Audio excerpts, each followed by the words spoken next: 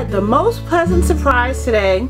We went to Gabriel Brothers just to look around and maybe find some low-priced everyday tops, you know, for the summertime. It was 80 degrees today, and I found the most pleasant surprise I have run across in a long time.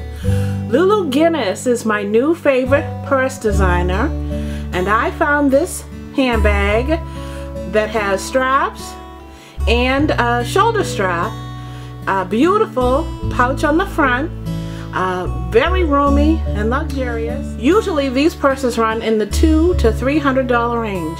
I couldn't believe my eyes when I looked at the price on the ticket. $19.99 and nothing wrong with it.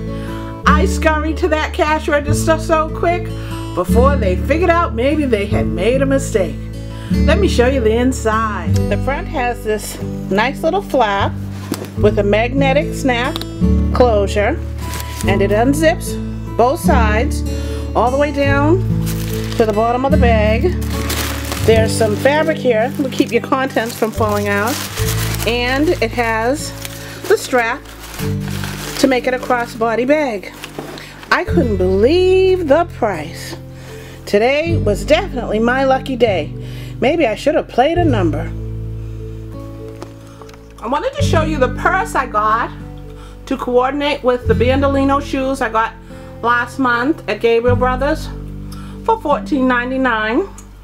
I got a Kenneth Cole chain reaction purse. It's so cute and it matches perfectly. The purse is even a bit iridescent. Lovely. My luck didn't stop there.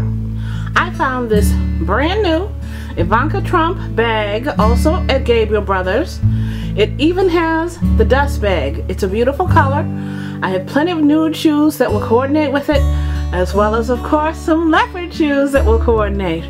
And this price was also magnificent. Of course, these purses I've seen going for in the hundreds of dollars also, and I got it for $49.99. I am a happy girl today. I had my shopping nirvana reached again at Gabriel Brothers. They do me right.